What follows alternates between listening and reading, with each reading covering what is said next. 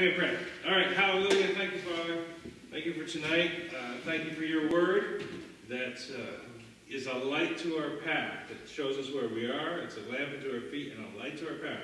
And it shows us where we're going. It shows us where we stand and what we're headed towards, Father. It also is the truth that makes us free, Father. We ask that you just give us understanding on the things you want us to understand tonight, Father. Give us hearts that can receive it. And we bind any devil that would try and steal this word out of our hearts. In Jesus' name, we thank you for it. Amen. Amen. All right, let's start with this. Now, if you're scared of always, there's going to be a ton of scripture because it's Bible study. There's lots of Bible. Right? It's not preaching study where it's a couple of verses and then you just pound it. This is Bible study. But 1 Thessalonians 5. So I'll just make sure. I will write all the scripture up here. 1 Thessalonians. And we're going to go to, let's go to verse 23. 1 Thessalonians 5:23. There we go.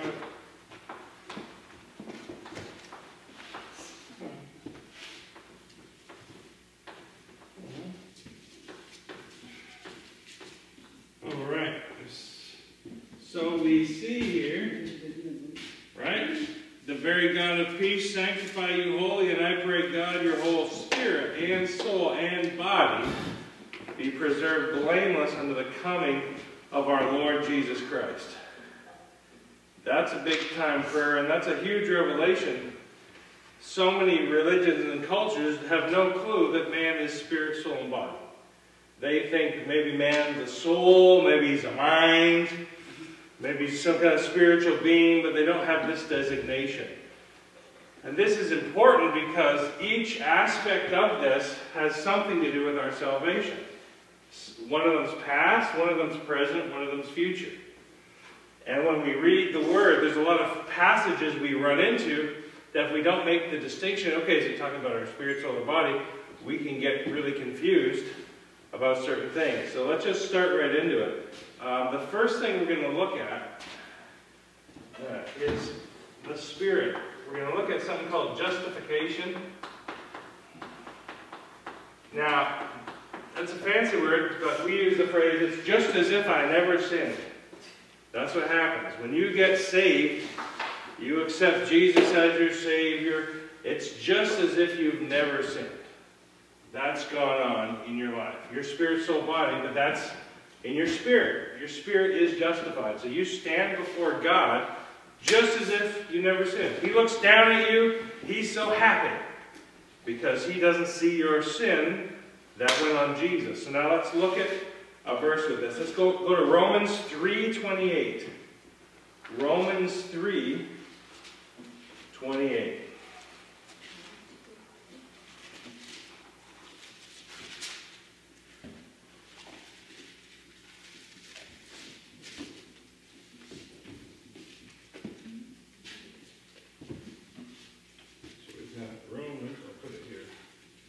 Romans 3:28. This is a big.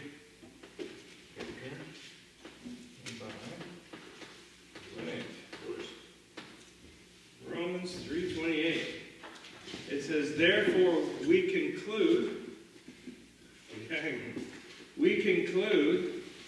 that a man is justified by faith without the deeds of the law. So we'll get into this in a sec. Romans, sorry, not 3:23. Yeah, 3:28. Good. We conclude that a man is justified by faith, right, without the deeds of the law. Because prior to Jesus coming, right, Israel, how God was dealing with them is there was a law that they had to do this or don't do that. There's certain things they had to keep. And if they kept those things, God said, all right, we're cool. It's good between me and you. Hello. Hello. We'll just rewind.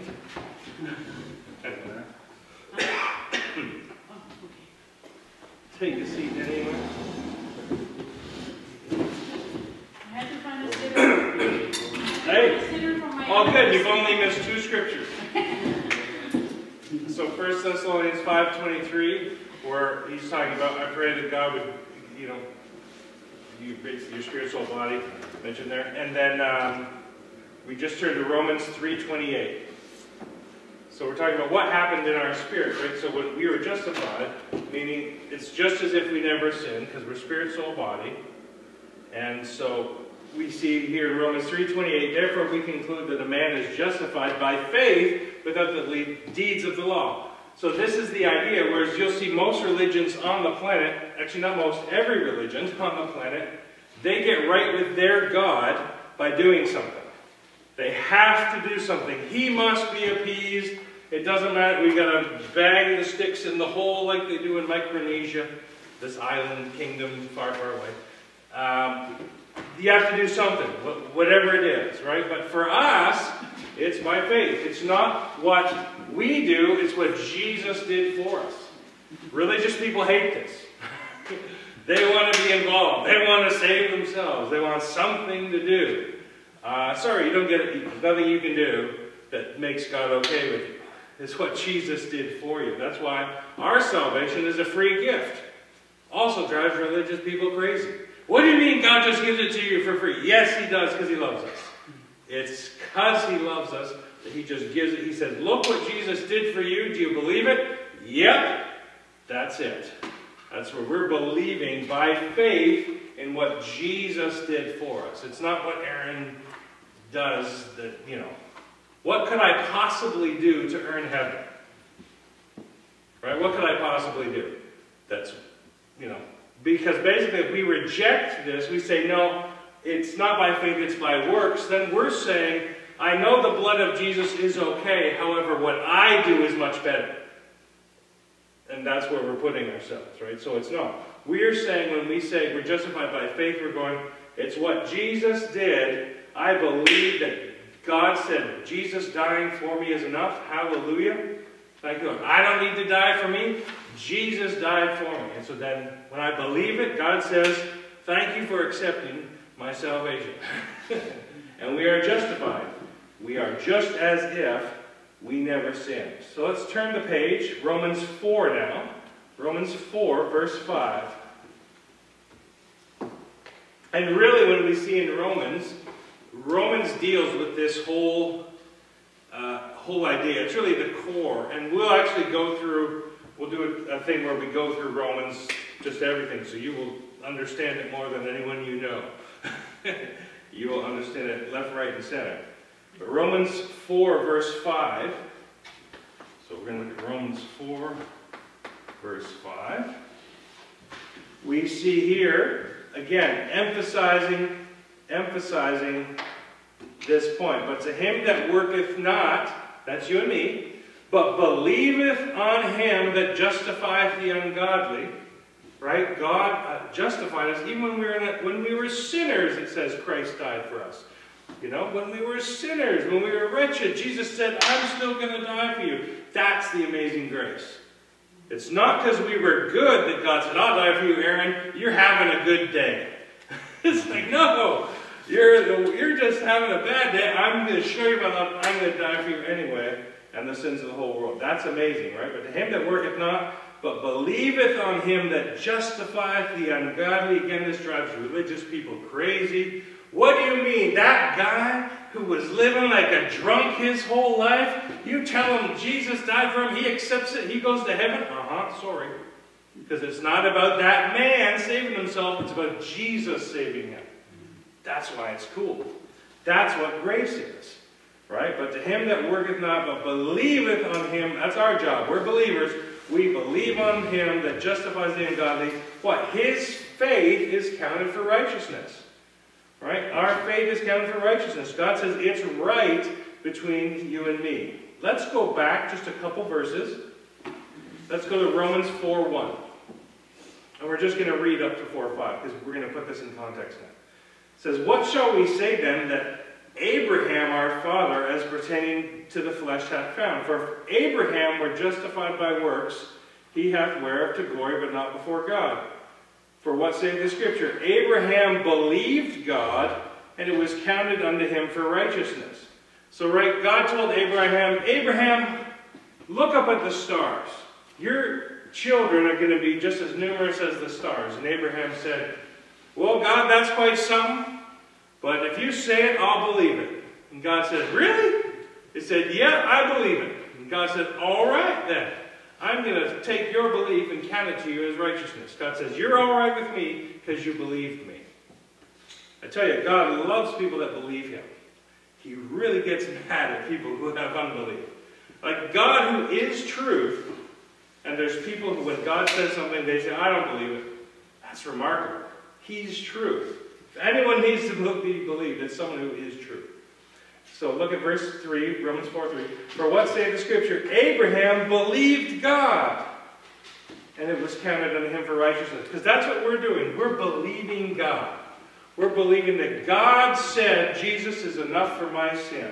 And I'm saying, God, you're right. I believe that Jesus is enough for me. And then God says, now you and I, Aaron, we're okay. Because you believe what I said. And look at verse 4. Now to him that worketh is the reward not reckoned of grace, but of debt. Meaning, if it was me, I'm going to save myself, I got to do all these things, then God owes me heaven. Because it's work. I'm working. God's got to pay me. Right? But it's not. It's a grace. It's a free gift. Right? If someone shows up at your birthday party and gives you a gift, what do you have to do? You got to work that off for the next year? Thanks for the transformer, Jimmy, but it's going to be like 2 months of mowing my lawn. You know? No. Anytime someone gives you a gift, if you got to work for it, it ain't a gift. But if it is a gift, you don't work for it. It's just freely given. And we really have to, like it seems like we're hitting this a lot, but it's some people, because of the nature of man, and you look, every religion in the world, if it's Buddhism, we'd be sitting at the mountaintop spinning prayer wheels. Got to do something. We got to do something. But with us, it's that Jesus actually did it all. It doesn't mean we don't do things because of that. But as far as our salvation is concerned, us getting to heaven, it's not based on how good I had a good day, I'm going to heaven. I had a bad day, I'm going to hell. I had a good, no. It's because Jesus did it for me. And if our faith is not on him, then our faith really isn't in God. If it's faith still on Aaron, I'm in trouble. Because even on my best day, it's not worth heaven. You know, it's just not. But Jesus, if I put my faith on what he did, that's it. That's what we want. So look at we're going to read the next verse, verse 4:6. Look at, even as David also describeth the blessedness of the man unto whom God imputeth righteousness without works. Imputeth is just a word that means he puts it on your account. Right? He puts it on your account. God says, look, basically here's what happened. What's on Jesus' account and how him and God are just perfect together. God says, I'm going to put your sin, like for me, I'm going to put your sin, Aaron, on Jesus' account, and I'm going to put his righteousness on your account. That's amazing. That's amazing. Jesus is going to take my sin. I'm going to take his righteousness. And people say, I don't want that. That's remarkable when people say, and it's free. I don't need to crawl on my knees up a mountain. You know, I don't need to, remember when that one Syrian military general had leprosy and he came to Elisha because he heard, there's a prophet there who he heals lepers and maybe his God will heal me. And then Elisha doesn't even come out to see him. He just says, he sends a servant and says, go dip in the Jordan 7 times. And the guy gets mad. He's like, what do you mean? No, we're out of here. And then his servant says, hey, if he had told you to do some great thing, wouldn't you have done that? Right? And it's true, because that's the nature of man. We're like, I want to do this great thing. So then people go, look, he saved himself. You know, look what I did. I get heaven. And everyone in heaven applauds because I saved myself. No, it's what Jesus did. And look at verse 6 there. Even as David also described the blessedness of the man unto whom God imputeth, right? God puts on your account righteousness without works. You didn't do anything to get it. God says, we're cool because of what Jesus did. Saying, blessed are they whose iniquities are forgiven and whose sins are covered. And then look at verse 8. Blessed is the man to whom the Lord will not impute sin, meaning he will not put sin on your account anymore. That's amazing. He will not put it on your account. That's amazing. Why? Because all my sins were put on Jesus. He took not just half of my sins, not just the ones that were sort of okay. He took them all. He took the sins of the whole world. What a remarkable salvation we have here. It really is, right? All right, so I want to go to...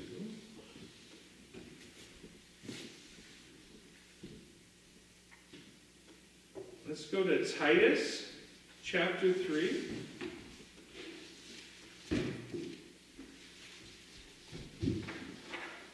Titus chapter 3, and we want to look at verse 5 to 7. Titus chapter 3, 5 to 7. See, and this is all, we're looking at the spirit part of you. This is all going on in your spirit. Because we go, wow, I'm so perfect in my spirit. God sees me as perfect. I'm totally justified. I'm right with God. Then why do I still struggle with stuff? Well, that's because we've got a soul too. And we'll deal with that in a sec. That's where the work happens. That's where we're, crucifying the flesh and, doing all that fun stuff of growing. But this isn't about growing. This is what Jesus did for us. That's what he did. Now, this is our response. As we grow, as we mature, that happens in our soul. All right, so let's look at Titus 3, 5 to 7. I'm going to read from verse 4. But after that, the kindness and love of God our Savior toward man appeared. I love that, right? The kindness and love of God our Savior toward man appeared. Not by works of righteousness which we have done, but according to his mercy, he saved us by the washing of regeneration and renewing of the Holy Ghost, which he shed on us abundantly through Jesus Christ our Savior, that being justified by his grace, we should be made heirs according to the hope of eternal life. So let's just break this down a little bit. So he said, right, the kindness and love of God our Savior appeared toward us. Again, not by works of righteousness which we have done. It's not, God didn't decide to like us because man all of a sudden was in a good spot. Rome was sort of like the peak of evil for mankind. When Rome's on the scene, the world was not in a good spot. When you're openly crucifying criminals on crosses along roads, the justice system's a little askew, right? It was a pretty evil world 2,000 years ago. Like even we've got MMA fighting. We don't have yet on, where you're tuning in watching people get eaten by lions on TV. That was wrong. So there was like a bit of a peak of sin when Jesus appeared there. Right? So, but it's not that, he didn't show up and say, I'm going to save them because they're so good. No. But it's according to his mercy. Now, it sounds like we're just belaboring this, but we have to get this, because everything we're going to build is built on what he did for us, right? According to his mercy, he saved us by the washing of regeneration and renewing of the Holy Ghost, which he shed on us abundantly through Jesus Christ our Savior. And then look at verse 7. That being justified by his grace, so we're justified, we should be made heirs. And that's where we get into the soul part. Now it's not just about, okay, so we're justified, great. So what is it now? Now it's about inheritance. Now it's about growing in grace. Now it's about getting all the really cool stuff God has for his children. And that's what we want. We want to see things like the gifts of the Spirit. We want to see things like miracles. But those things have to sit on the reality of what God did for us. Otherwise, we're going to think, oh, if I need to see a miracle, I have to be doing good. It has to be because I'm a good person that God will work miracles. No, no, no. You're justified because of what Jesus did. So that has to be settled. That has to be settled. Otherwise, we're going to believe that it's just the only time we're going to see power of God or God's going to move is because I basically had a good day as a Christian. And that's just not the case. He moves because he's merciful. He moves because he loves people. That's why he moves. And then we can see, even when you're having a bad day, God can still heal people through you. Miracles can still happen because you've gotten to the point where you realize, oh, it's not based on me. It's based on what he's done. Now, it doesn't mean you should still live a reckless life. We will grow up. But the part that, people often struggle with is trying to be good. And you don't have to, in terms of heaven. Jesus was our goodness that we exchanged our sin for. So we are justified by his grace. Again, it's something he did. It's not anything we did. And now what this saves us from is the penalty of sin. The penalty of sin. Right? The penalty of sin is death. So when you're justified, when you've received that justification by faith, the penalty of sin is not on you. It passed to Jesus. He died and you live. He died and you live. All right. Now this is the fun one.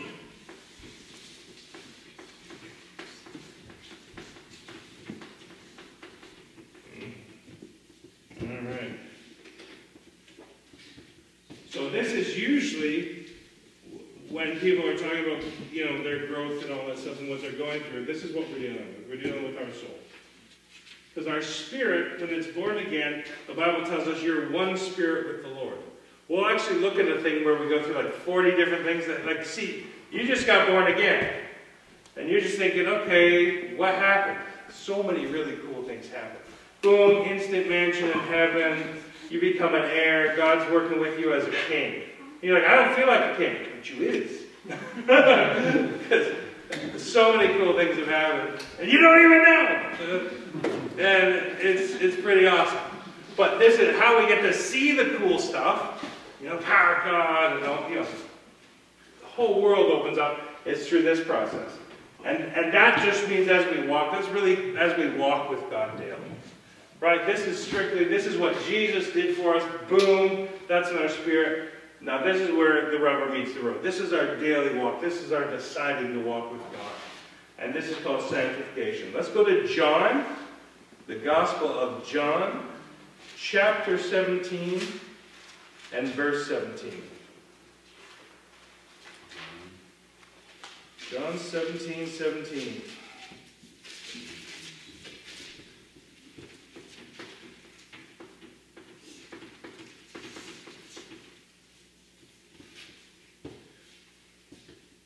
A picture I like to use here is like when Israel left the land of Egypt, right? They came out by the blood of the Lamb. That's a picture of the justification. But now when they're taking the promised land, that's a picture of sanctification. You're taking the land. And for us, basically, that's what our soul is. We're inheriting our soul. We're taking the land of our soul, of our inheritance, and the things God's promised us. But John 17:17 says, sanctify them. To sanctify means to set something apart, to make it more holy. So that's all you're doing. You're setting yourself more apart. Like usually we talk about things like, okay, I was in more prayer, I'm in the Word more. That's true. You're just taking your time and giving it to God. At the end of the day, that's the only choice man has. You have one decision you make every day, what to do with your time. That's the only decision you're actually making. In each moment, what am I going to do with my time? And the more of our time we give God, the more of this process, right, happens in our life, where our soul becomes just like our spirit. In your spirit, you're perfect. Right? It's almost like when you take a photograph, and remember back in the day when we had film? Remember that so many moons ago? Where you take a photograph and you actually had to get film. Film, it used to be this thing, and this come in these cameras, and it was like on this strip, and you'd have to develop it. I know it's kind of like before your time. Right? And that's what, see, so you take the picture, boom, the picture's perfect, but then you have to be developed. And that's what's going on in our soul. We're being developed into who we are in Christ, right? So we have this full-on, perfect, mature Jesus, we're one spirit with the Lord in our spirit. But now that has to develop. That has to come out into our soul. And that's this process. So one of the ways we do it, like, God, okay, I want to get into this. I want to see the gifts of the Spirit. I want to see the power of God in my life. How do I do that? Right? So everything that's in our spirit, how do we move that into our soul? Well, that's process number one. Sanctify them through thy truth. Thy word is truth. When you're in this thing, it automatically cleanses you. It automatically affects your soul and prepares it, makes it like fertile ground for the Lord to work in your life. That's just one of the things it can do. And that's pretty awesome. The Word just does it by itself. Let's go to Acts 26:18. Acts 26:18.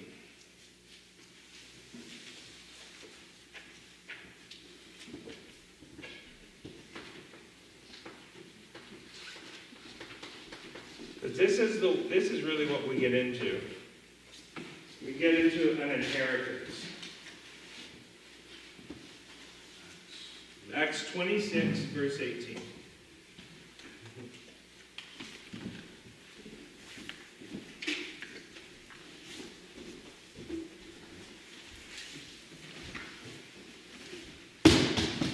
Now this is something Jesus said directly to Paul.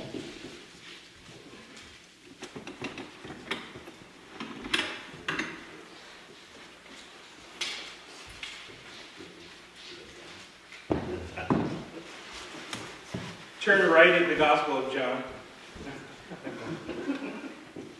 If you hit Romans, you've gone too far. All right. So this is Jesus talking to Paul. It's something he told him he's going to do.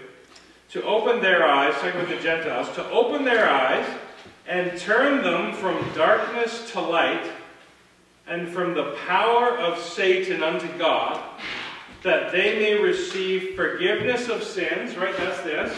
Forgiveness of sins. They're justified. You're right with God. All's good. Your sins are taken care of. But it doesn't just stop there. And inheritance among them which are sanctified by faith that is in me. Right? So, inheritance among them that are sanctified. Right? And that's a big deal. Because the whole Christian goal is not just about making heaven. If it was just about making heaven, when you got saved, poof, we're gone. It's like it should happen. Someone gets saved, poof, they vanish off to heaven. Right? If that was the goal. Because you achieved it. You achieved it. You got saved, that gets you to heaven. But this process now gets you inheritance. That's where we're going to see some really cool things. Next week, we're going to look at cool stuff. We're going to see things like crowns. There's a few really interesting things that we get as we mature and grow. And that's what that has to do, right? You get an inheritance through your sanctification. It's not just about getting heaven. You can have a far more excellent time in heaven as we just give ourselves to the Lord. But you really have to see that. Right? It says, and inheritance, Acts 26:18, look at that last part. And inheritance among them which are sanctified by faith that is in me. That's not talking about your standing in the family. No, you're in the family. It's talking about what you now inherit being in the family. Right? Just like, Ethan's 10, or he's 11 now. Right? But at his age, though he's in the family, right? He's born in the family. I can't deny him. He's my son. He's in the family. There's certain things he can't get till he's mature. I'm not going to give him the keys to the caravan. All y'all would be running. There's Ethan! It'd be crazy, right? And so God wants to give us certain things, but we don't get them until we mature, until we grow up in Christ, right? So that's the thing. So this is our position, right? This is us being born into the family of God. Now what do we get to do that we're in the family? We're going to grow up. We want to inherit the things that the Father has for us. Because like I said, it's not, otherwise, why write this? This This is not just about how to get to heaven. We can do that in one verse. Believe on the Lord Jesus Christ and thou shalt be saved. There you go, right? This is about so much more. This is about inheritance. This is about promises. This is about taking the land and seeing revival and seeing people saved and delivered and set free and God using you to do it.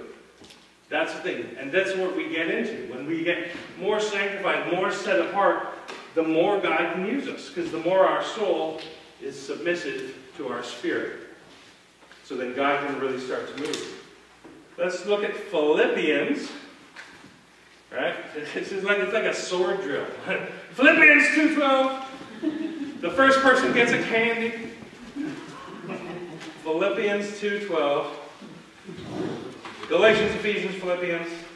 Philippians 2:12.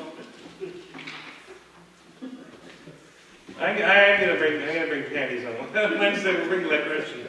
Whoever gets there first gets candies. Gets a lollipop. Exactly. Philippians 2:12.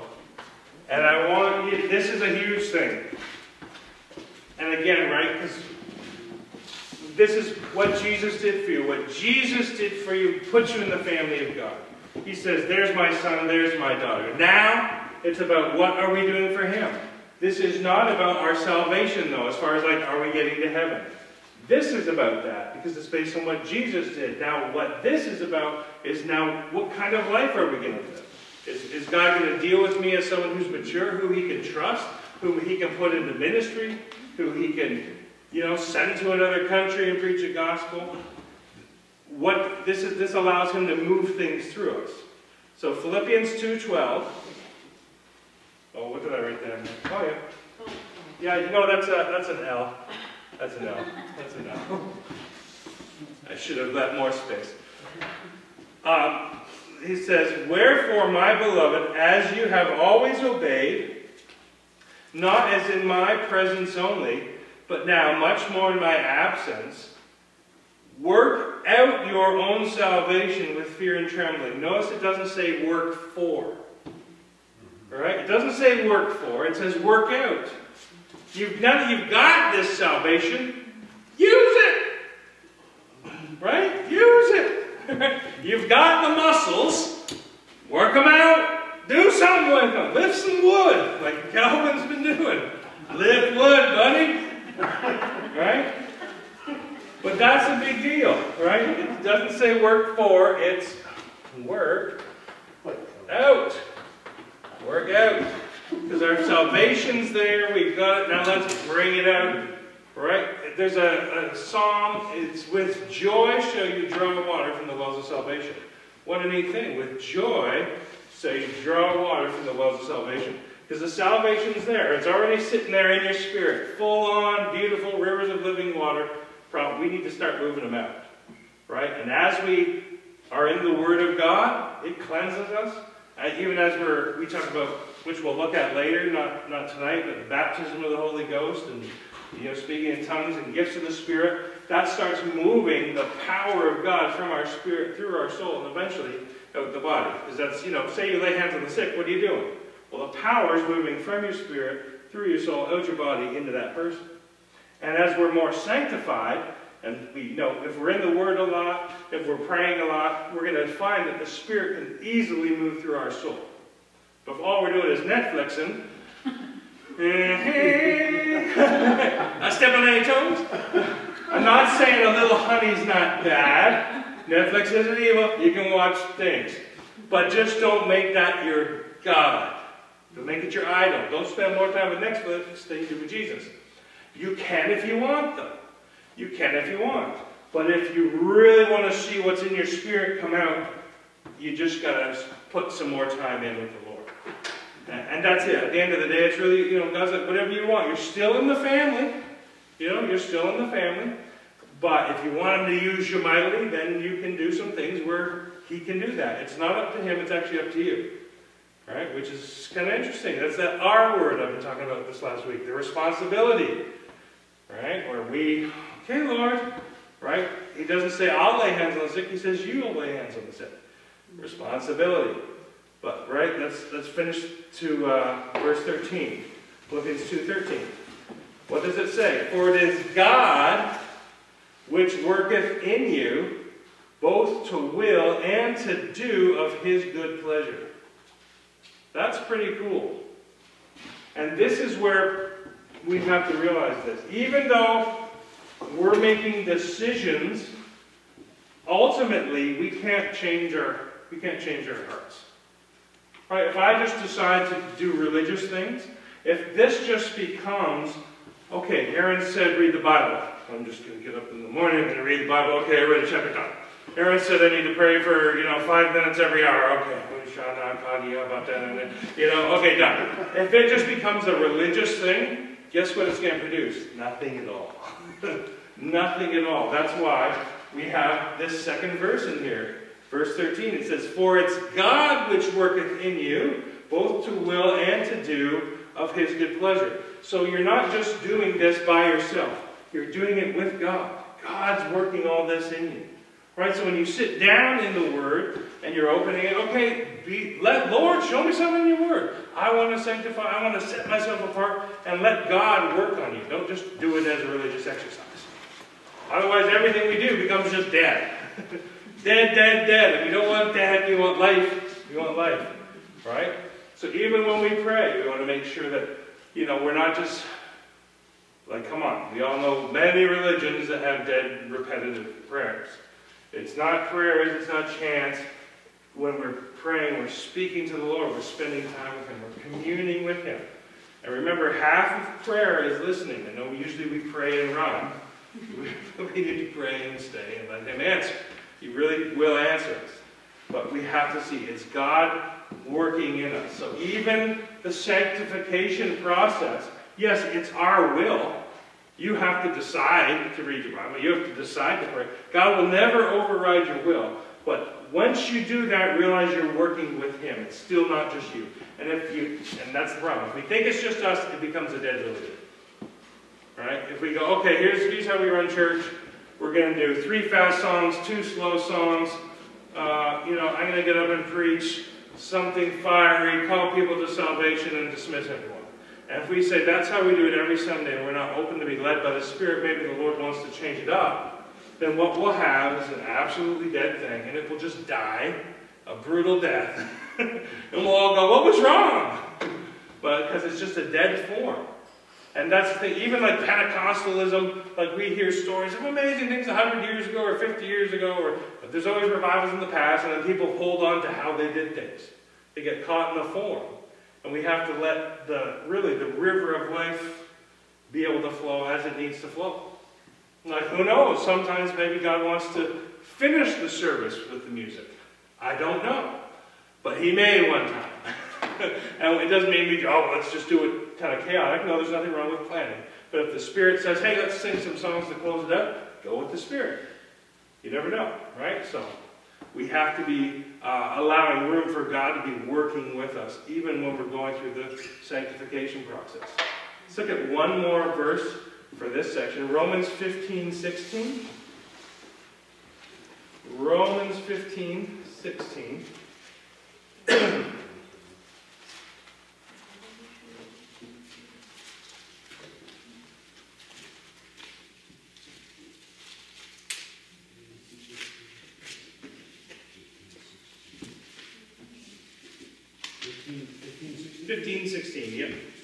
Yep.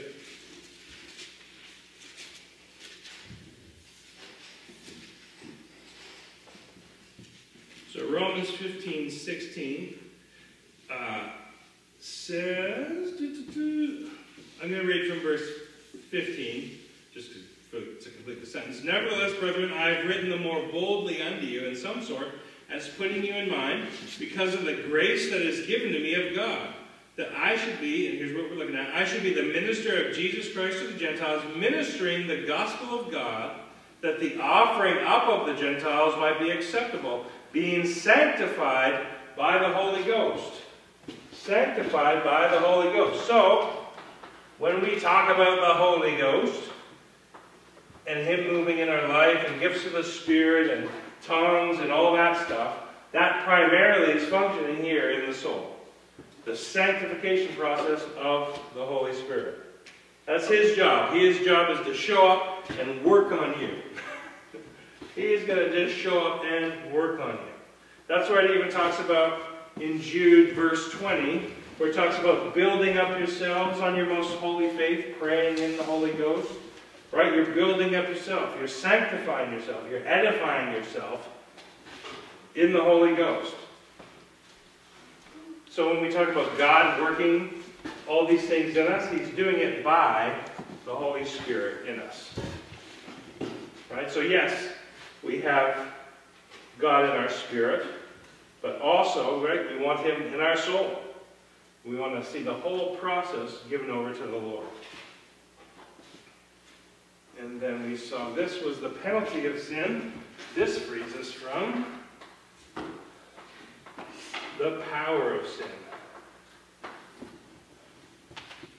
So when we're saved, you're justified, you stand before Jesus, or you stand before the Father, just as if you never sinned. You were all good with God.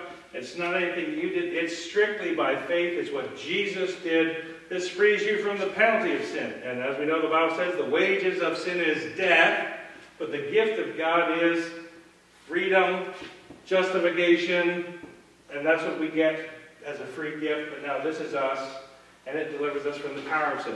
If you see people that are struggling, people get saved. You know, a lot of people get here. We have a revival, lots of this.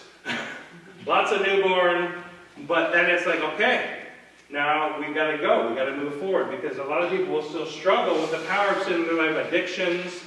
You know, they go, well, I got saved. Why am I still addicted to this? Because now you've got to get sanctified. Now your soul needs to change. You change your spirit. Awesome, you're in the family. Hallelujah. But now you've got to get sanctified. Get in the Word. Get in prayer. Get baptized in the Holy Ghost. And then the power that sin has over our lives can break off. And that's usually what we see. When we see the gifts of the Spirit, we see healings, we see power of God. When people, you know, get slain in the Holy Ghost, that's Him working on their soul to set them free of things in their soul. And we've heard countless stories of, oh, I was addicted to this, and then wham, the Holy Ghost says, hey, how you doing? And then they get up and they get delivered. Right? Because that thing breaks off their soul, and that's a work of the Holy Ghost. They couldn't do it themselves, right? It's God working in them to will and to do for His good pleasure, right? So that's awesome. Then that sets us free from the power of sin. So just practical things. We go, I'm struggling with this thing in my life. God, I'd like to not do it. Whatever it is, well, we can spend time in His Word. That's just a very practical thing. Again, let's not make it religious. Okay, you just got to spend time in the Word. Yeah. No!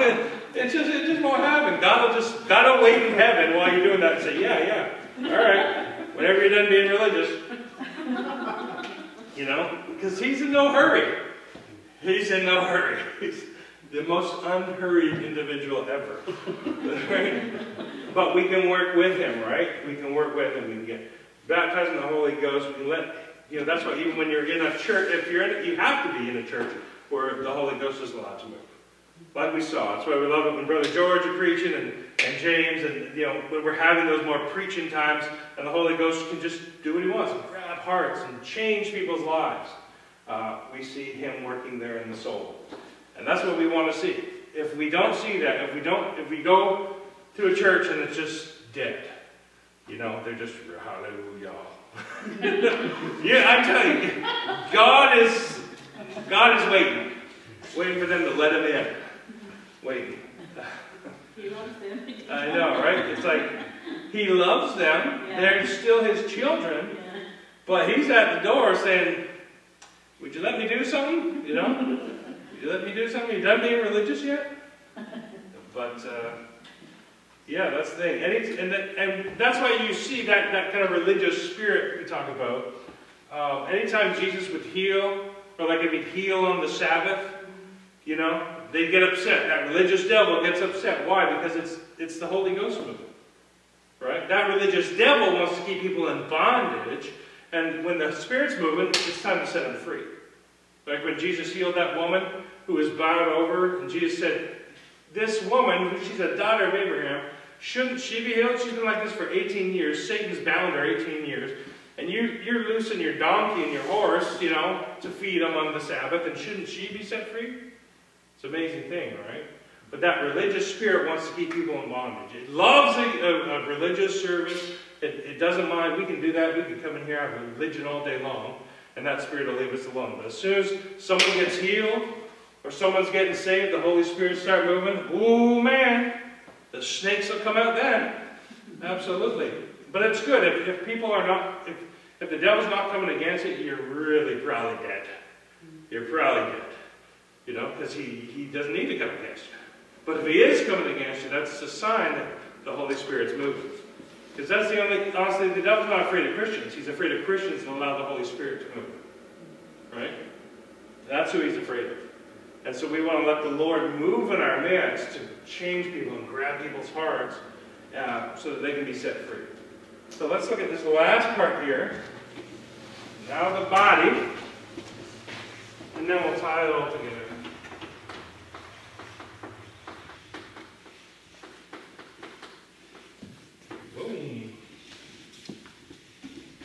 So we've got justification for the spirit, sanctification or the process of being set apart for the soul, and then the body, which is future. We do get a taste of it now from time to time. Glorification.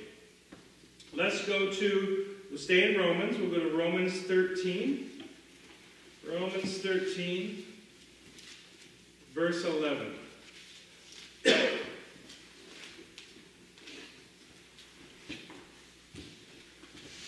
I'll also put this on past, present,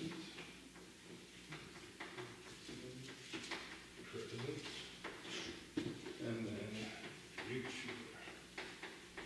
Now, though the body generally does deal with the future, God, being so wonderful, does let us get a taste of what's coming, even in the body sometimes, which is pretty cool. But 13:11, and that knowing the time, that now it is high time to awaken of sleep.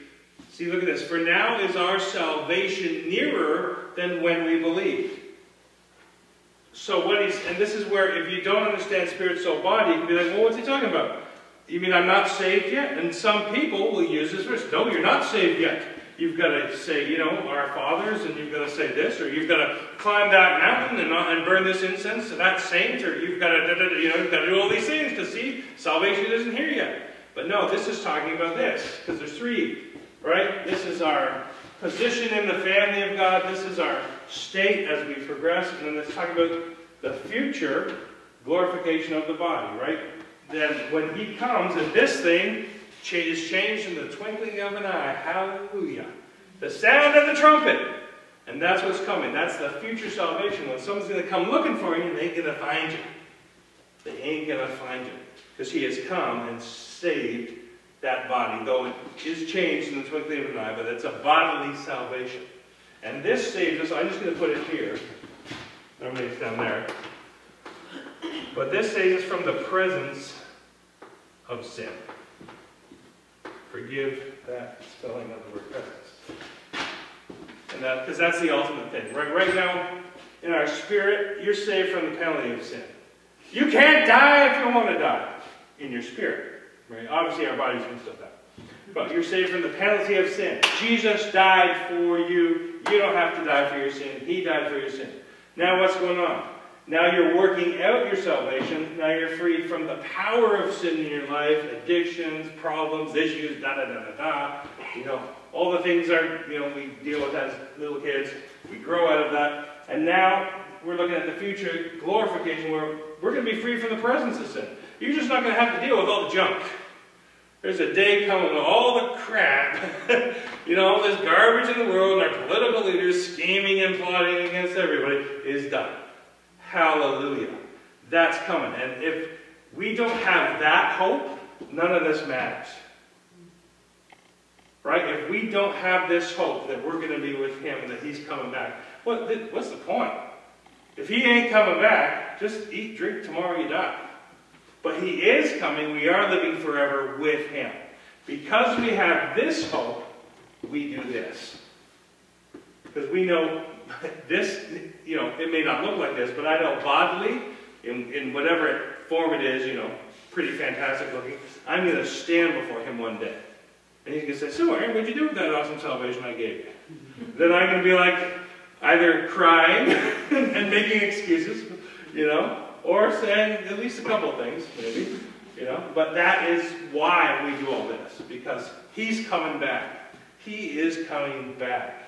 Like Paul says, if in this life only we have hope, we are of all men most miserable. Right? If it's just this life, 70 years, 80 years, be nice, be religious, that's it. Nope, it's not. It's because we go on forever. We have an eternal, glorified body, and we're going on for zillions and zillions of years, whether the devil likes it or not. That's what I like. So let's look at a really cool verse about this. Let's go to 1 Corinthians 15.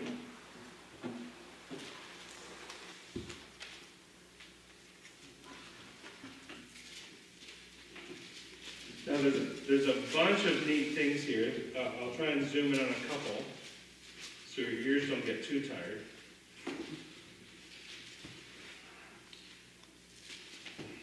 So let's read from verse, let's do right where we were. Verse 19. 1 Corinthians 15, 19. 1 Corinthians 15, 19, and we'll go to where we go to. So this is that verse where Paul says, if in this life only we have hope in Christ, we are of all men most miserable. That's so true. Because then, what's the point in just doing stuff and being nice? And that's where the world wants it. The world says, okay, Christians, you just do your little thing, have your little religious experiment, but there's no point to your existence. Liars! There is. And our king is coming, and he's going to deal with you very shortly. He will deal with you directly. So let's read from 19. We'll just read a couple verses here. But now is Christ risen from the dead, and become the first fruits of them that slept. Meaning he went up before everyone else went up, there's others that had died. For since by man came death, right, by Adam, by man came also the resurrection of the dead. For as in Adam all die, so we all got this lovely present from Adam and Eve, great granny and grandpa. Hallelujah. Thank you. There's going to be a long line in heaven to talk to them. Long line. And I don't know if everyone's going to be happy. Probably not. As in Adam all die, even so in Christ shall all be made alive. That's obviously not talking about our spirit or our soul. That's talking about our body. So even if you died and this body gets buried in Christ, it's going to be made alive. It gets raised up a brand new, indestructible, eternal, glorified body, impervious to sin, right? And that's the big thing. It is delivered from the presence of sin. Sin won't be able to penetrate this. You'll never get a cold. You'll never get a sniffle. Nothing. You're just going to be pretty awesome. So let's keep going here. But every man in his own order, Christ the first fruits, afterward they that are Christ that is coming. Then cometh the end, when he shall have delivered up the kingdom to God, even the Father, when he shall have put down all rule and all authority and all power. That, in verse 24 there, that is what the world leaders are terrified of. Jesus having put down all rule and authority and power. Because they like their rule, they like their authority, and they like their power. But Jesus is going to come and just step on them a little bit. And say, no, thank you very much. I'm the King of Kings, you're not. And we're going to run this place for 1,000 years if you don't mind. But he won't ask them. He won't ask them. So now I want to look at... Which ones did you read? That we looked at verses...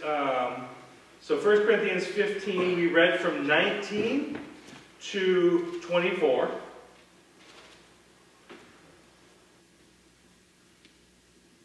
And I'm just going to throw this verse in. We're not talking about healing. We'll do some really good teaching on healing and praying for the sick and all that stuff. Probably Sunday night. But 1 Corinthians 15:26, we have to see death as an enemy. There's a weird thing when people see death as a friend. And it's not your friend. The last enemy that shall be destroyed is death. That's why we pray for the sick. That's why we pray for the sick. Death is an enemy, not a friend. We say, no death, you can't have them, be healed in Jesus' name. That's who we're fighting when we pray for the sick. Because if someone continues to be sick, they'll be dead. Right? So we are fighting, we're dealing with death when we pray for the sick. But I want to get to this. Let's look at we're looking at the body, we're looking at glorification, we're looking at resurrection. So let's go to verse 35.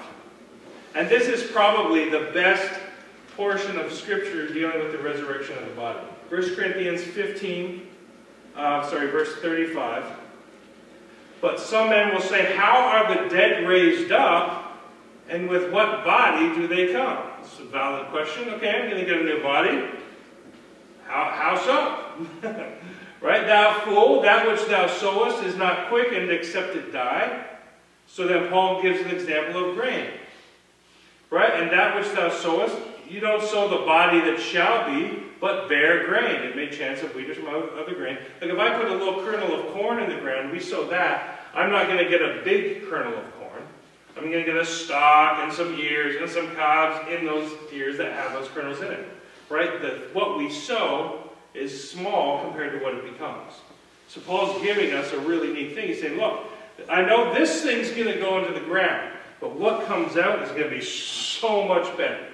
Not just going to get another one of these. You're going to get, again, something eternal, indestructible, powerful, impervious to sin, impervious to anything.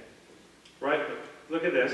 Verse 38, but God giveth it a body as it hath pleased him, and to every seed his own body. All flesh is not the same flesh, but there's one kind of flesh of men, another flesh of beasts, another of fishes, another of birds. There are also celestial bodies and bodies terrestrial, like things out there in the heavenlies, in space. There's earth things on the earth, but the glory of the celestial is one, the glory of the terrestrial is another. There's one glory of the sun, another glory of the moon, and another glory of the stars. For one star differeth from another star in glory. So also is the resurrection of the dead. Now we're talking about that glorified body, right? It is sown in corruption, it is raised in incorruption. Yeah, that person may have died, it got sick and died, so it went into the ground in corruption, but that's not how it comes up. It doesn't come out how it went into the ground. Right? When grandma goes in the ground, when Jesus pulls her up, she doesn't look like grandma. She looks like her perfect self. Right? We assume somewhere around 33-ish. That's what we all talk about. You know, whatever that perfect age is, the eternal age. But that's how we understand it. I remember a fellow we stayed with when we were in Texas, and his father had died, and that's how he appeared. He appeared younger. Because after his father had died, his name was Harold. Harold opened his eyes one day, and his dad's standing at the foot of his bed. And he's pointing at his grave. And he could see like an open vision, his father's grave. And his father was telling him, saying, that's not real. This is real. That's not real. And he was just gone. And that's absolutely true. Right? That grave that we go down into is not your reality. Your reality is this, that you have a new body, and even in the Bible it calls it a house, which is funny, right? It's your house that's going to be glorified, that you're going to be completely free from any presence of the sin. It will not be able to touch you. It is raised, see, verse 42, it is raised in incorruption. Nothing can corrupt it. It's impervious to anything. Impervious. It is sown in dishonor. It is raised in glory. I find that very interesting. How many Christians have been sown in dishonor? Right? Burned at the stake or beaten on for their faith in all these different countries. Right? They've stood for their faith, they've preached, the people have killed them. They go into the ground in dishonor. But God says, I'm going to raise them in glory. That's awesome. Right? So many missionaries died in the middle of nowhere, forgotten, eaten by crocodiles, whatever, you know. Sown in dishonor. Just, there's no honor in that death. Yet God says, I'm going to raise it in glory. That's awesome. What an awesome thing. It's sown in weakness. Right? Oh, they were so weak when they died, but it's raised in power. What a thing. So we're getting an idea of this body you're getting. One, it's incorruptible. It is powerful. It is glorious. Meaning, glory is simply a word that actually means there's light coming out of it, right? The word glow is in it, glory. The glory of the moon, the glory of the sun, there's a light coming out of it. Just like when John looked at Jesus in Revelation, his face shone like the sun in its strength. There's light coming out of it. Right? It is sown a natural body, it's raised a spiritual body. So it's very much like we get the idea when Jesus was raised from the dead. Yeah, guess what? He could eat. He ate food with them. He ate on the beach with them. But yet he could travel through walls like it's nobody's business. They shut the door and he's like, hey, boys. You know? Doors don't matter. You know? It's spiritual. It's still a body. Right? It's not like cloud. It's still a body it could eat. But it doesn't need that food. But it could still just enjoy the things of life. It's a very interesting body you're heading towards. It's very interesting, right? There is a natural and there is a spiritual. As it's written, the first man, Adam, was made a living soul. The last Adam was made a quickening spirit, or a life-giving spirit. A life-giving spirit. And we just got a couple more verses here, so we'll leave that one. But that's just a good thing to go over when you're just even thinking about the resurrection of the dead. 1 Corinthians 15, that last chunk there, is so good.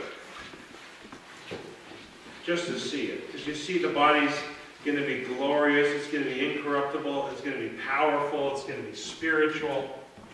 It's still a body, though. It's not some transient, weird thing. It's still physical. Jesus could eat. Right? But it's just impervious. So let's just go to 1 John 3,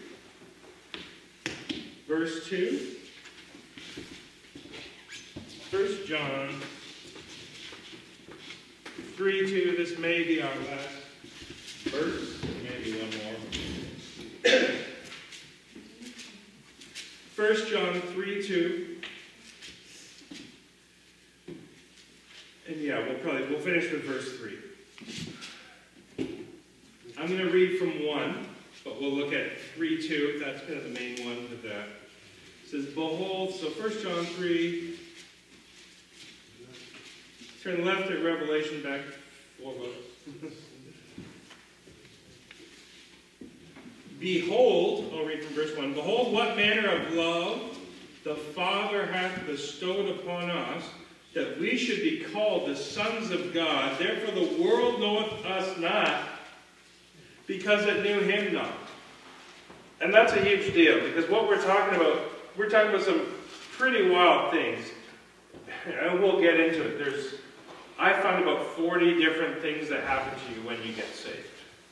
And I'm sure there's a ton more, but I've got 40 specific ones. And to the world, they don't care. They don't care. But for you, you have a reality that is just beyond anything they can imagine. But it tells us right, the world doesn't know you along those lines. Because they didn't know Jesus along those lines. They saw Jesus and just, oh yeah, that's the carpenter. Right? We know his brothers, his sisters are here. Who does he think he is? That's what people will say about us. So we just have to sort of accept that. But look at verse 2. Right, beloved, now are we the sons of God, and it doth not yet appear what we shall be, right, talking about our bodies being glorified. It does not yet appear what we shall be, but we know. See, we're not wondering, right? Oh, I don't know what's going to happen. No, we know, right? We know that when he shall appear, we shall be like him, for we shall see him as he is. That's pretty awesome, right? So even if he comes when we're still alive, you're going to go, ah, poof, and instantly be like him in that glorified body, because you're going to see him, and your natural body is going to say, I'm out of here. And then instantly that spiritual body is going to come forth. And Paul says, in the twinkling of an eye, we will be changed. Vroom! And this corruption right, puts on incorruption, just gets swallowed up by that new body. That's going to be pretty cool. Pretty interesting stuff, right? But it says, we know when he shall appear, we shall be like him, for we shall see him as he is. No veil, no prayer closet. There's Jesus, there's you. Boom, new body, new life, into it. This is just going to be awesome. And then this is why. Remember I was saying, without this, we don't have this, there's just no point. And it's true. If he's not coming back, if we're not getting out of here, if it's just being nice and deal with the world, but when you die, there's nothing for you beyond the grave. That's horrible. That's horrible. And that's not God. God's like, no, I got tons for you beyond the grave. I got tons. You got an inheritance. You got crowns. You got a mansion. You got stuff to do on earth, he says. He put you in charge of cities for the 1,000 years. There's lots of cool stuff that we can do. But look at verse 3, 1 John 3:3, right? So if we have this hope that he's coming back, I'm going to be with him, I'm getting a glorified body, incorruptible, nothing, any devil or sin is going to be able to touch me. This is why. Every man that hath this hope in him purifies himself. So that's why we go through this sanctification process. Right? That's why we're doing this. Because when he comes back, I want him to be as pleased with me as he possibly can be. You know, I want him to say, I really like what you did with the time I gave you. Right? If I don't do anything, am I still a kid? Yeah. I'm still in the family. I'm still in the family. But I won't get the crowns. Right? There's a crown for those that Paul says who love his appearing. There's Christians who don't care. They just like, I don't care if Jesus comes or not. You ain't going to get that crown. Are you still in the family? Yes, you're born. But don't expect all the goodies. Right? You ain't going to get them. But for those of us who want the goodies, we're going to say, yes, Lord. Let's get in the Word. Let's get in this, you know, let the Holy Ghost move in our meetings. Let's pray in the Spirit. Because we know He's coming. And if I'm in the ground, I'm coming out with a new body. Or if I see Him, instantly I'm getting a new body. And then Paul says, forever we'll be with the Lord. Forever we'll be with the Lord. So then this is just general overview, right? So then this is you get saved, your spirit is one spirit with the Lord. You're free from the penalty of sin. You ain't dying. It's awesome. You stuck going to heaven. It's by faith. It's not by works. There's nothing you can do. Otherwise, Jesus would have just stayed in heaven. If he said, Aaron, you just live a really good life, and I'll just hang it up here. You know? No, he had to come and die, and I put my faith in what he did. And then we have, this is where the work is, and this is where people struggle. But if we are struggling with the power of sin, things working in our life against us, what do I do, God? You know, basically the will of God for my life. Spend time in the Word, spend time in prayer, spend time with God's ministers, let them pray for you, and will go much easier. This is where the war is, right? This is where you're taking the land, and this is where the devil's fighting you. He doesn't want you to grow up in Jesus. He wants you to. He doesn't mind if you're even a Christian. He'll still try and kill you, you know. But if you're just a baby Christian who doesn't want to grow up, he likes those. He likes those. He can shut those churches down all day long, all day long. But once you start hungering for the things of God, let's go on. Let's take the land. It's going to be warfare. But you just have to realize it's okay. God will win. God will win. We'll look at some real specific warfare stuff, which will melt your minds. It's pretty awesome. But it's, God will win. And then we know, why are we doing this? Because He's coming back. Because we have an eternity ahead. Because we're getting these new bodies. And we're never going to die. And we don't have to worry about a thing when He comes. So that's spirit, soul, body. Just an overview in terms of the salvations. Any questions about any of these things? That's what happened to me after I got born again. Mm-hmm. I was still swearing. Yes. And I was sanctified later on in the process. Exactly, right? Because that's it. You like what Jesus did. Awesome. Great, but now? Now you're working out what he did, right? And that's like the idea of like working clay. Jesus is like, okay, like you've given himself your life. You know, there you go, you're saved. Here's my life, Lord. And he says, all right, and then he starts molding it. And we go, you know, but he's making us into something he can use. Right? He's molding us. He's like, I want to fill you with something amazing and then pour you out to all kinds of different people. Right? But I got to work on you. Yeah, this has been real fun for me. That's my wife. No. But yeah. It's so true. And that's the thing. Sometimes people beat themselves up because they question if they're saved if they're having a hard time or a rough day. It's like, look, that's not your salvation. Like, as far as you going to heaven, we're not dealing with that. This is just you growing up in Christ. That's the thing. That's the thing you're struggling with. And the devil will come and say, look, you swore at so-and-so. You're not even saved. You're going to hell. It's like, no. That's not the thing that sends you to hell. Not believing in Jesus is what sends you to hell. Right? So there's one sin that people go to hell for, and it's not because they cursed their grandpa. It's because they didn't believe in what Jesus did for them. Right? But yeah, and that's it. Now it's that process. And this is where, as the body of Christ, when we get together, this can go faster. Right? When we're doing this, or if we're having multiple meetings on Sunday, and let's do more. You know, the sanctification goes, it doesn't have to be like 20 years. No way. You know, it can happen in a short amount of time. Because it's really just up to how much of your will you're turning over to the Lord. Say, oh, Lord, okay. You can have me all.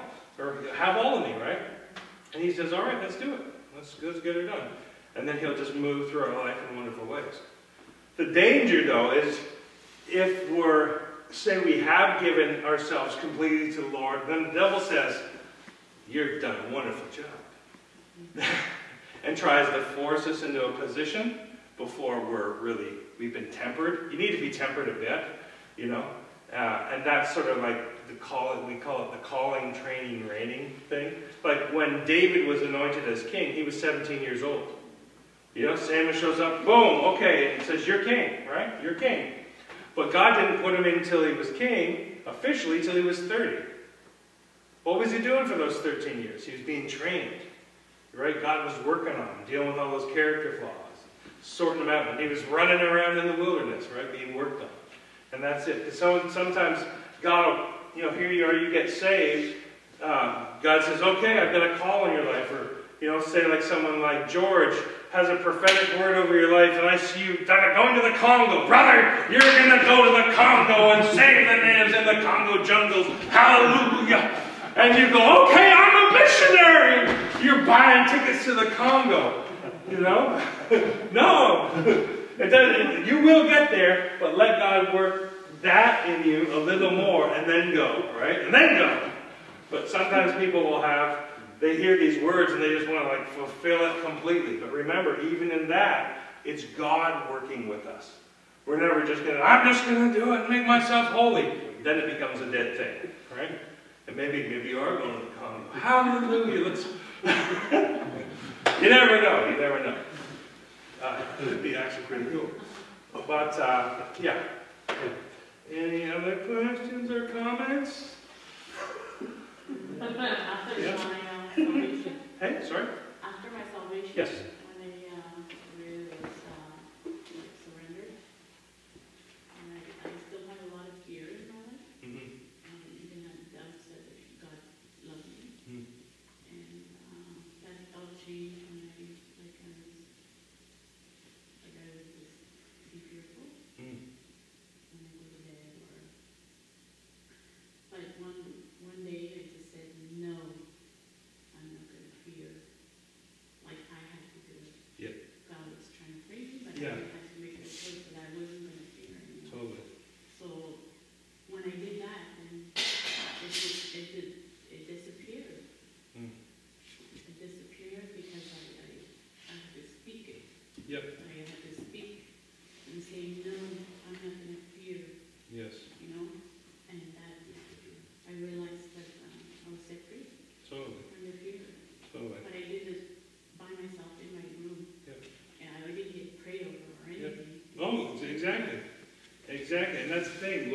devil, people, the devil made me do it. No one has a right to overcome your will. And see, the human will is like the most powerful thing in the universe. The fact that your will can send you to hell or send you to heaven. Because you decide, I'm going to believe Jesus or I'm going to believe the devil. Right? It's amazing. So yeah, you can completely, a lot of deliverance happens when people just hear the word. They just hear the truth, and then they've been, say, believing a lie about themselves, and then they hear that truth that God says, and says, no, I'm not going to believe that anymore. And the will, you decide, no, I'm believing what God says, right? And yeah, that's so awesome. That's so awesome. Yeah. But fear's a big one. Yeah. Fear's a big one. There's a lot of people that probably have fear, even Christians Oh, totally. and non-Christians. Yeah. And they don't know how to know the truth. Yeah. Besides the truth that's free, it says the truth is free. Yeah, totally. So I believe that. And you speaking, right? That's such a huge thing. Yeah, because I had to say it. Yeah. With my mouth and believe it. Yeah. I said no. Yeah. I will not fear. Yeah. So I just said it. Yeah. Well, it's like, if there was a dog that was nipping at your heels and you didn't speak to it, Yeah. it's not going to stop nipping at your heels. You know what I mean? How much more say it was a spirit of fear that's bugging you, you have to use your mouth, right? We have to. Jesus told things to go, the disciples told things to go. No, I'm not going to fear. And then it kind of mopes off. One of these things that when I got saved, when I was going through, like my relationship with my mother wasn't the best then. And I had a lot of anger towards my mom. And when I got saved,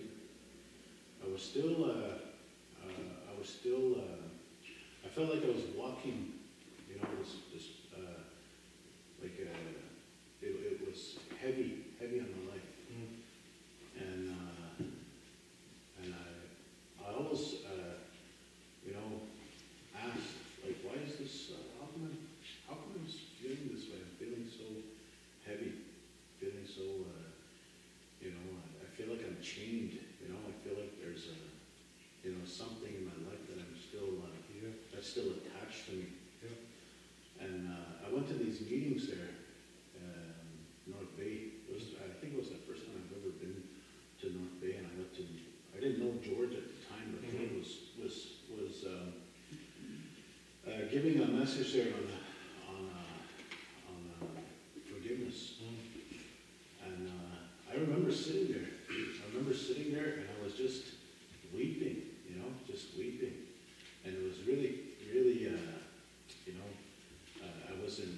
I was in conviction, because I was carrying that unforgiveness in my life for, that whole time. I was like, how come I'm feeling this way?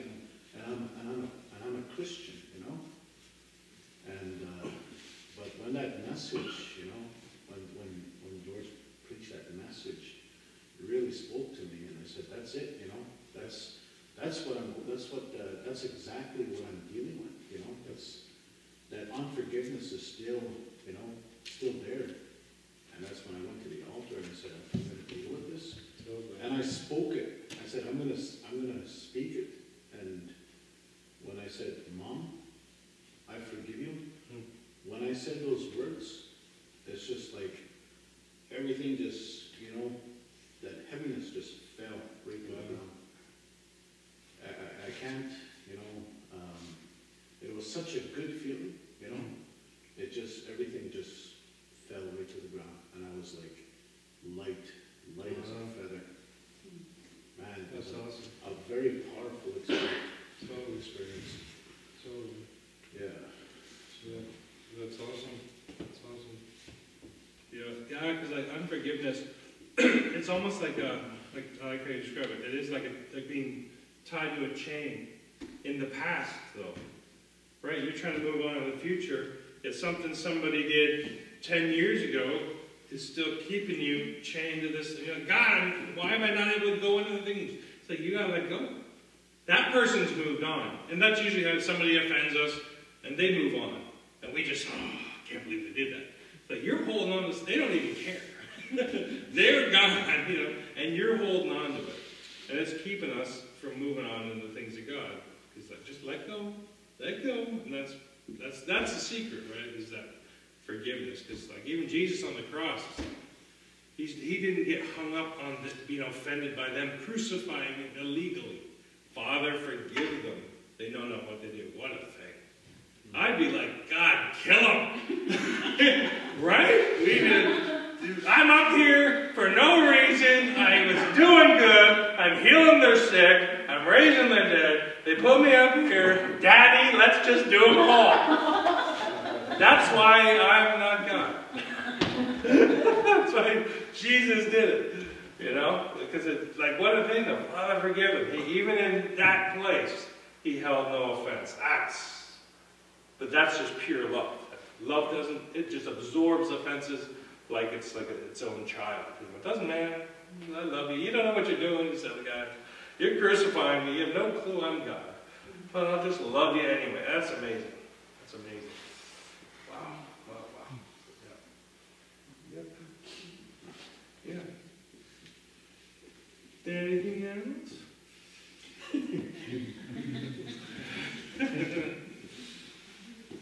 Okay, question about anything at all? Any question to do with the Bible at all? Anything at all? I can think of one for next week. Okay, I've got this. We'll end up with any question at all.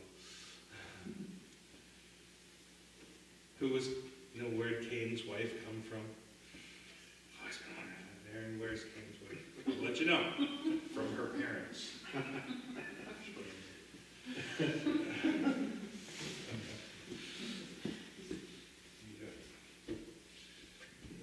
What did George say?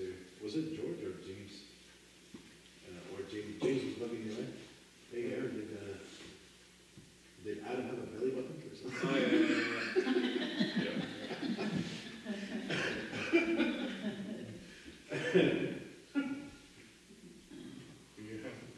James is fun. That's a lot of fun. Yeah. Maybe one of these days we'll have to try. In Acts where Paul preached till like midnight and the guy fell out the window.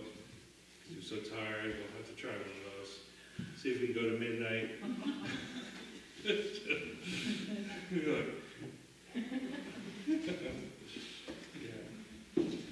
Yeah.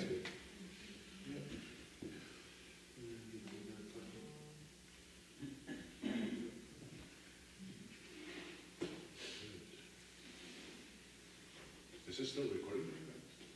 Oh, yeah, it's okay. I'll cut that out. Yeah.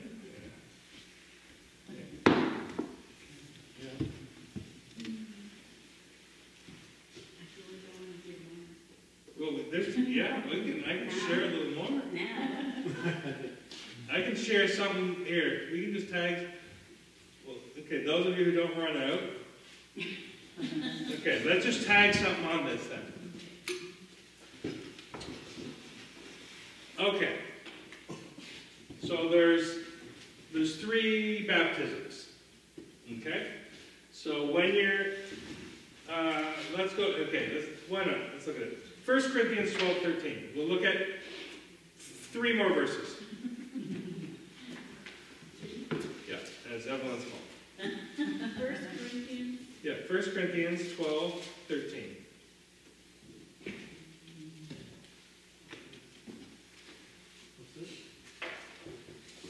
And we're just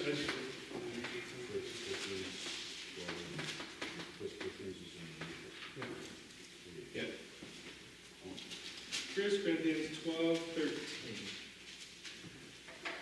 And this is cool because a lot of people don't know how did you say, oh, we're members of the body of Christ. How did you get into the body of Christ? This is the verse that actually tells you how you got into the body of Christ.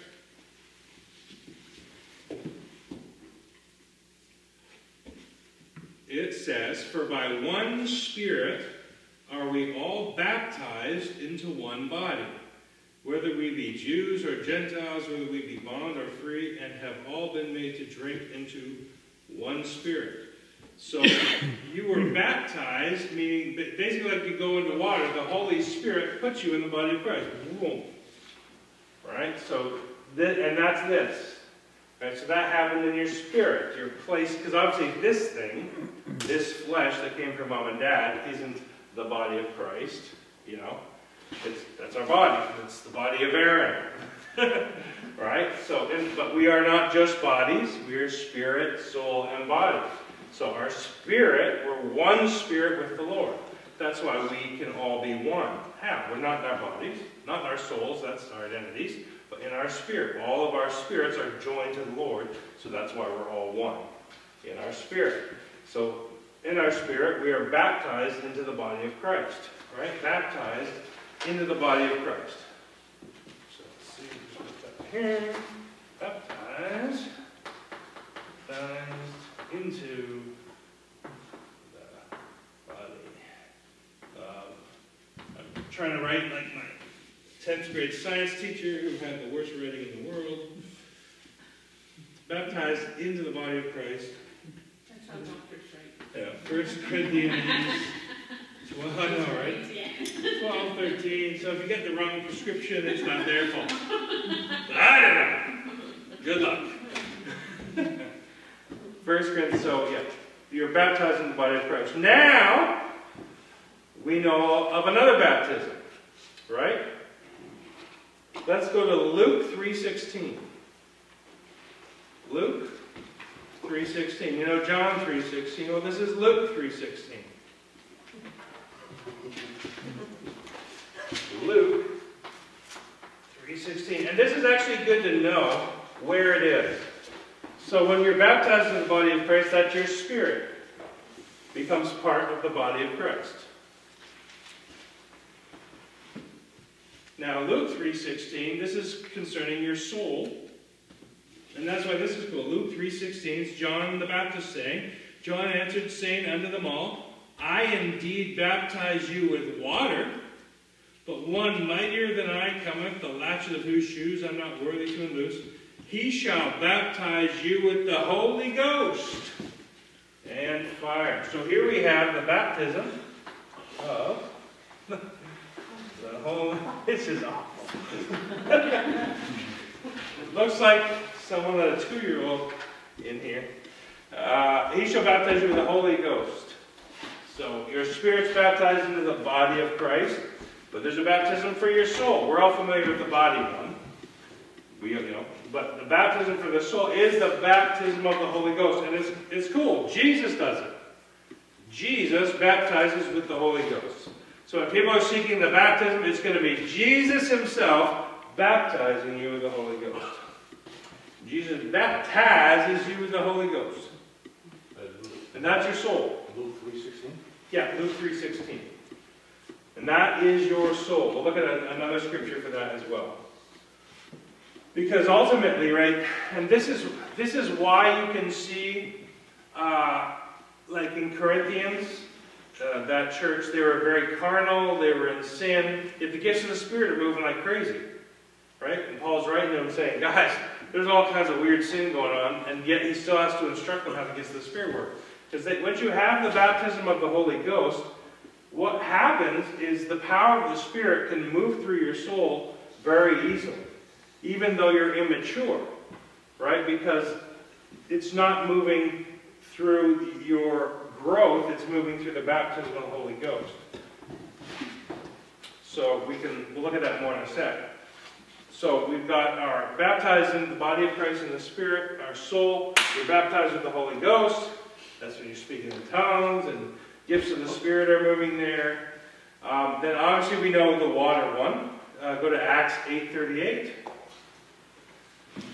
Acts 8:38.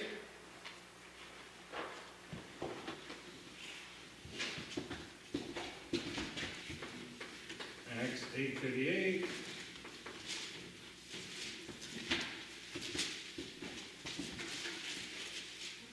I'll read from verse 35, as you're turning there, then Philip opened his mouth and began at the same scripture and preached unto him Jesus.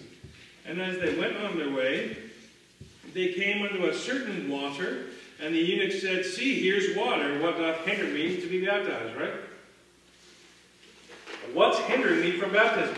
Philip said, If you believe with all your heart, thou mayest. And he answered and said, I believe that Jesus Christ is the Son of God. And he commanded the chariot to stand still, and they went down both into the water, both Philip and the eunuch, and he baptized him. And I'll read verse 39. And when they were come up out of the water, the Spirit of the Lord caught away Philip, but the eunuch saw him no more, and he went on his way rejoicing. So there we have the third baptism, right? We've got one for spirit, soul, and body. We're very familiar with the body one. Just getting baptized in water by God's ministers and God's people. Now, there's nothing magical about water baptism. Don't make it magical. People make it weird.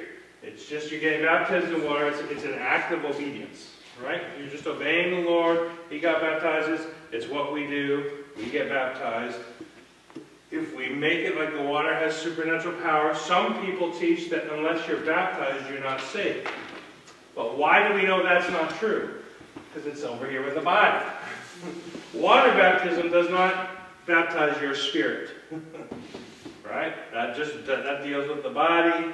This baptism of the Holy Ghost deals with the soul. And then being baptized into the body of Christ, that's what deals with the spirit. Basically your salvation. You're going to heaven, you're being born again, you're in the family of God. Being baptized in water, that's not a salvation thing. Some people teach it like it is.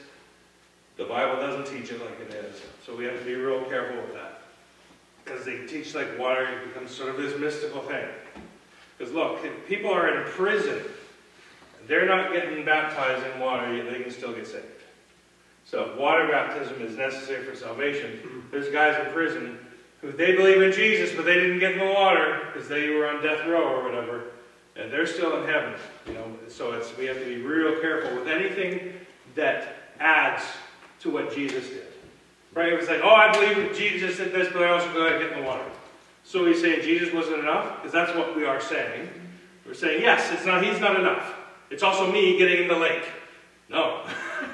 Your act of obedience is good. It's not salvation. When Jesus did his salvation, you're just obeying him. Just like with Naaman, the Syrian. Just go dip in the water. God does these things just to see if we'll obey. Right? Do we have a heart of obedience, or are we rebellious? No, I don't want to. You know, it's just we just obey it. It's just an act of obedience. So we see those three things. So yeah, spirit into the body of Christ, soul baptized with the Holy Ghost, and our body in water. Yeah, a little more, just a little more. We can go all night. We can go all night. Here, I'll do one more, just to line it up. So, and we'll use this when let's just do it like, you know, when we're believing for something. Like, okay, there's a promise. Like, for example, maybe we're believing for our needs to be met financially, and Philippians 4:19. My God shall supply all your needs according to his riches and glory by Christ Jesus, right? So we go, okay, God, you know what we need. Your word says this, so we're believing you'd supply, right? And so we want to know if we're in faith. We talked about this before, right? But not from this position. I want to know, am I actually believing? Am I in faith, right? So if we're in faith, that it's coming from here, right? It's coming from our spirit. Right? That's pure, perfect faith, because that's the faith of Jesus. So, let me find a spot. I'll just do it here. So, you're going to be God conscious. Right? Right? So when we're believing, right, and it's our spiritual faith, it's a pure faith, it's genuine faith, you're just going to be conscious of God. Peter gets out of the boat, walking on water, and he's looking at Jesus, right? God conscious, looking at Jesus, conscious of that. Faith is working. It's victorious. He's not sinking. You couldn't even push him down. There's nothing you can do to sink him as he's looking at Jesus. Right? what happens next? This one is self-conscious.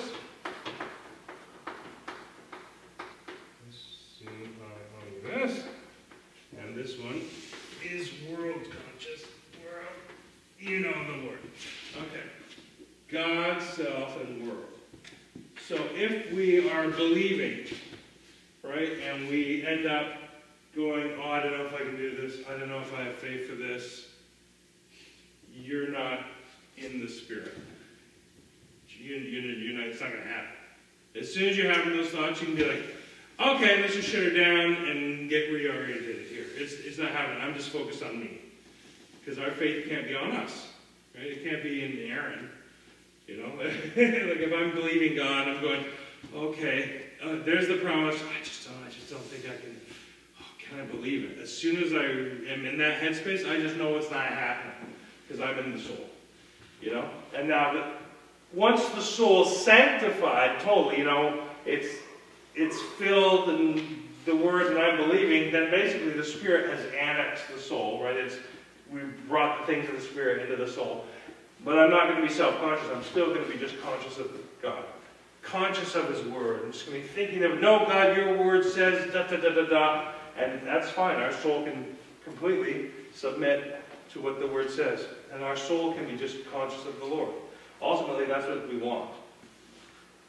And we see, with the body, it becomes world conscious. It's naturally, and God designed it like this, right? It's naturally conscious of what's around it. You know, if I bump into this, I'm aware that it's there. But in terms of faith, we see the problem is, Peter was walking on the water. He was here, and then his body, the eyes of his body, saw the wind and the waves, and then immediately his body started to sink. And then what did he become? Self-conscious. Lord, save me. As he cried out. He realized, well, I'm going down. In a major way. Right? In a storm at night. Like there's no like nice lights. I've been on that sea. Not at night, but I've been out on it, and there's nothing there, even today, on the shoreline. You know. It would just be darkness. And so you're on the waves at night. Maybe there's some lightning that you're kind of seeing the Lord on the water through. It'd be a pretty intense situation. But as long as you're looking at Jesus, that faith in us is just going to be victorious. So that's something we can train ourselves to, right? When we're going through something, or you're praying for someone, or dealing with a sickness in the family, you know, if we get to the spot where all we're doing is believing the doctor's report, right? The world, right? We're just conscious. The doctor said this, we're looking at it and go, oh my goodness, oh God, oh we just got to pray, oh God, it's over. Forget your prayer. I can tell you right now, your prayer is not faith prayer, it's not going to work. You know, if you're just sweating the doctor's report, you have to get back to God's report, right? We have to go, okay, and this is just a way we can train ourselves. You know, we just, okay, we're going to turn ourselves back to God and get back to His report, and then, like you'll see that peace will come, that rest will come, and you don't have to pretend either. Right? There's no, like, trying to believe. You just believe or you don't believe. You know, we could all stand up, sit down on a chair. That's faith. Right? Did you have to think about that chair? Oh, God, I don't know if that chair is going to do it. You know? When you just sit down on it, faith's already there. You just trust it. You know? When you go to your car and you turn the key, you don't pray, oh God, let this key ignite the engine. You know? You just assume, I'm just going to turn the key, and right? You just do it. You just have, and that is faith. You believe that when you turn the key, the engine's going to start. Right? And then when it doesn't, you go, there's a problem here. Yet when things don't work for Christians, we go, oh, it must not be God's will. It's funny, right? But when we know, it's like we know the will of our car more than we know God's will. We know if I turn that key and the engine doesn't start, something's wrong. We don't blame, you know, God, or we don't go, oh, I guess it's God's will that the car just sits here in the parking lot. We know it's not. Yet for our lives, we are unsure. Now, when we have the promises of God that says this is how life can be with God, and something comes contrary, we need to treat it the same. No. Take it to the mechanic. That's usually a pastor. He's your mechanic, right? You take it to them, or the teacher, the apostle, whatever it is, you know. Call George. We've got these people in the ministry that God's given us to say, hey, my life's not lining up with the Word. What's wrong, Pastor? And he's supposed to be there to help. If he's not there to help, you've got to get rid of him. It's just simple, all right? That's what they're there for. But we need to see, look, the Word says my life's supposed to be like this.